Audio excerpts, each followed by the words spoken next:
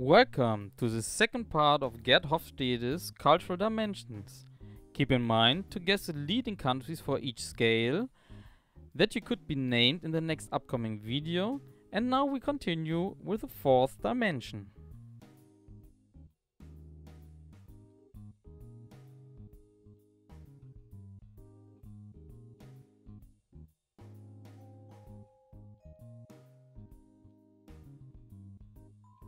Masculinity and femininity are referred to manlike and womanlike.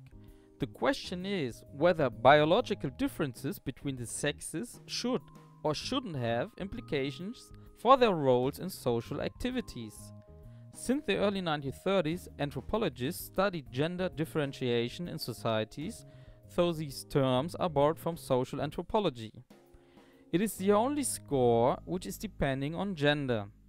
Masculinity is defined by Hofstede as that emotional gender are distinct for each society, while men should be assertive, tough, and focused on material success. Women should focus on their quality of life and nurturing. In femininity, the emotional gender roles overlap. Men and women are supposed to be modest, tender, and both should focus on quality of life. The Masculinity Index score, MAS, is scaled from 0 for low and 100 for high masculinity. The position of a particular nation is represented by its relative position to the other societies.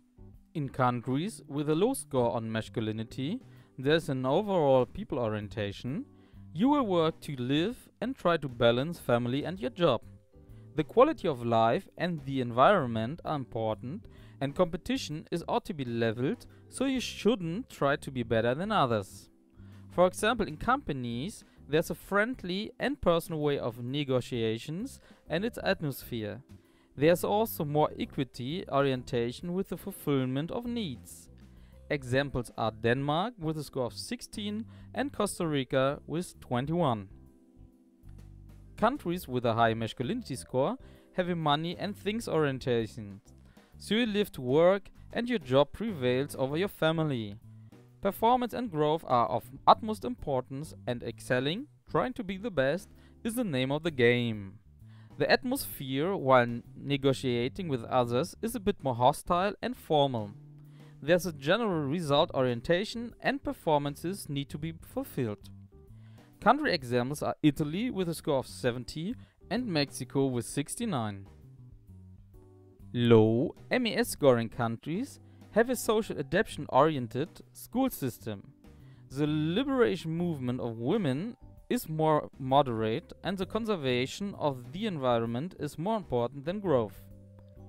In high-scoring countries, the school system is performance-oriented.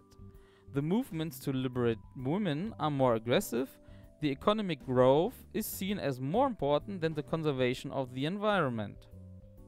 The scores are also transferred through generations, where mother and father represent role models. At the other scores, the MAS is also rooted in history and is ought to be stable over time.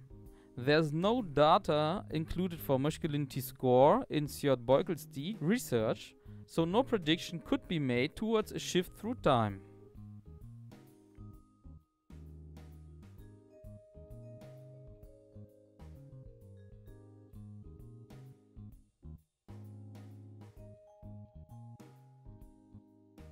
Short-term and long-term orientation were coined by Hofstede as a fifth dimension in 1991.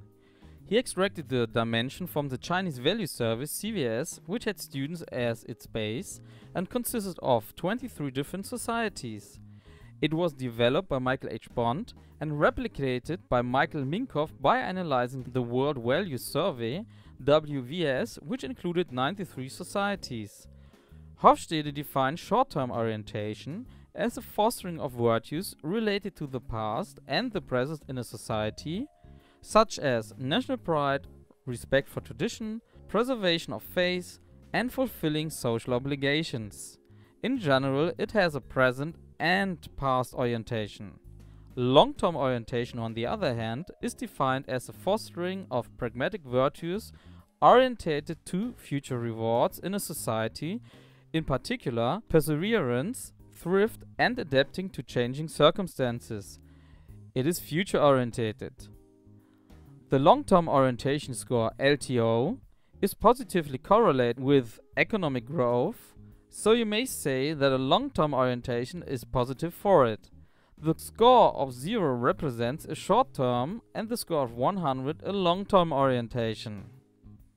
In countries where short-term orientation is dominant, an immediate gratification of need is expected and short-term virtues like social consumption are taught. Problem solving is fuzzy and fixed norms apply always whatever the circumstances may be.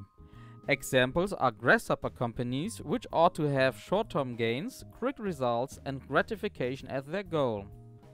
Examples for countries are Nigeria with a score of 13 and Australia with 21. For long-term orientated countries, a deferred gratification of needs is acceptable and virtues like fragility and perseverance are taught. The problem solving is structured and which norms apply depends on the situation.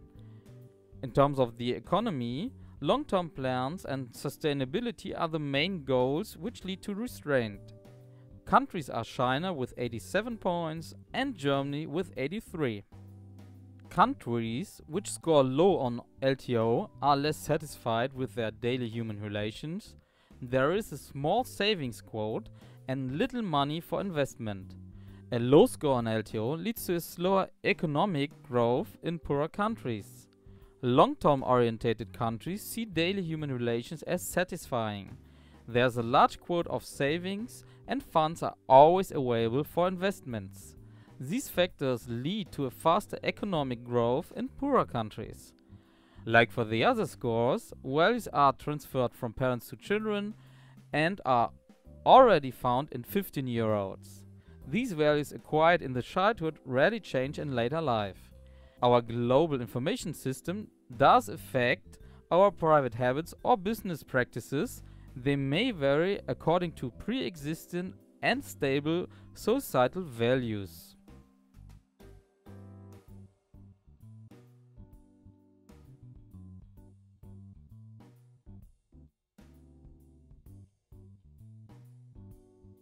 The terms indulgence and restraint have been first used by Michael Minkoff to cover societal differences revealed by the World Value Survey, WVS, which haven't been covered by the other 5 dimensions.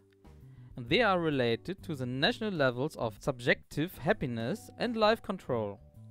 Hofstede defines indulgence as a relatively free gratification of basic and natural human desires, leading to enjoying life and having fun allowed by society.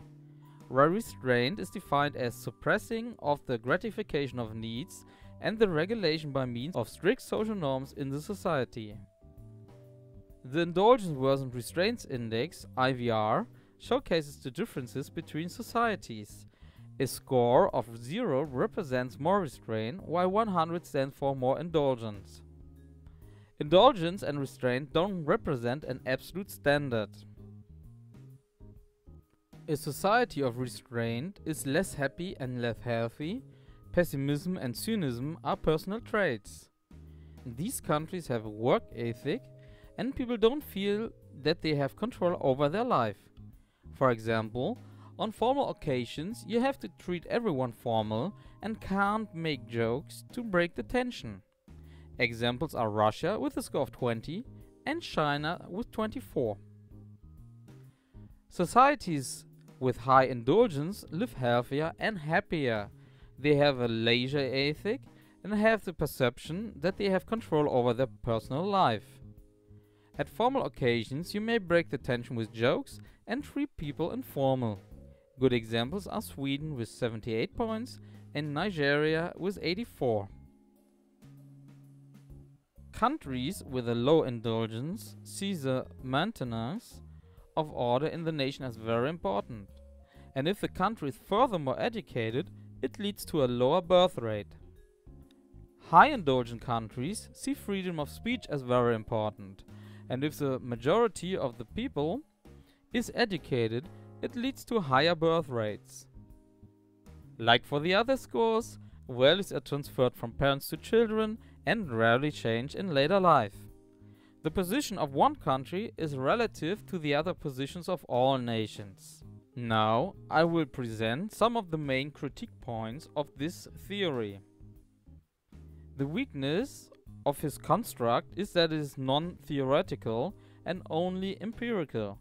It is not up to date due to the era the data has been collected, 1968 till 1972.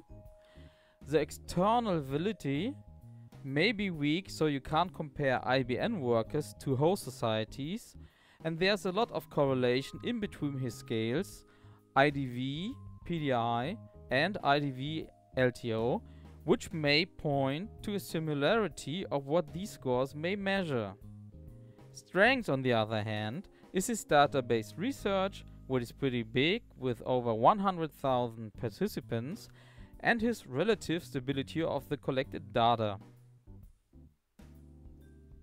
His biggest critic, Professor Brendan McSweeney, says that Hofstede's claims towards the role of national culture may contain too much determinism that could be linked to a fundamental flaw in his methodology. In other words, that his data and interpretation seem as there is no other interpretation possible, and that might be due to a big flaw in the construction and conduction of his research. Another critic by the name of Professor Mayu Fang claims that only 2 to 4% of the variance can be explained by national differences and 96% can't be explained. This simply means that all the differences Hofstede may have found can't be really explained by his data. Dr. Paul Brewer and Professor Sandra Wenig incline that the cultural dimensions he found are only significant or statistically relevant on national level and not on an individual level, so there can't be any conclusions about individuals.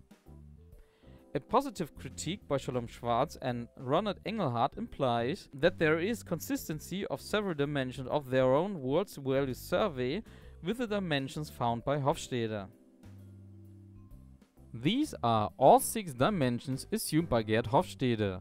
I hope I could shed a positive light onto them and increase the interest for the other theories. If you liked the video, please give me a thumbs up, write a commentary or subscribe. If you want to participate with your guess of the top 6 exams for one end of the scale, you can write a comment or send me a channel message. You will be displayed in the next video, which will release more or less 4 weeks after these videos.